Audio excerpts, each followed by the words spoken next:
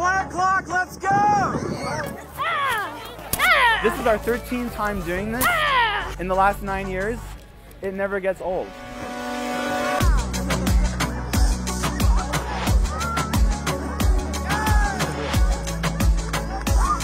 I'm furloughed, so I don't have anything better to do than organize a snowball fight. So you live in Austin, Texas. I do. You don't get many snowball fights down there. No, we don't. No, we don't have much snow at all. It's kind of a little bit of a respite for people who have been a little bored and at home recently, to have something to get out and do and kind of enjoy that's free and fun. Shields up, always. No fair. What was it like to not get a paycheck on Friday?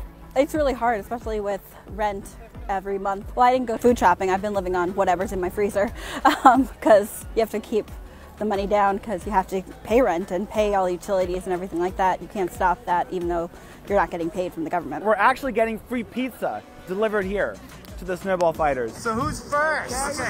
Recently moved here, relocated from the island of Kauai to the Washington, D.C. area. So this is brand new for you. This is brand new and I'm loving it. Heard about it on TV from you. Well, we're having a really big, awesome, cool snowball fight. It's very exciting. There's big, heavy, wet snow right now, and so that's great for packing and making snowballs. What does this kind of break from reality do for you? It's really fun. It gives us catharsis on all of the things going on in the government right now that we can't control, but just kind of throw a snowball and have a good time.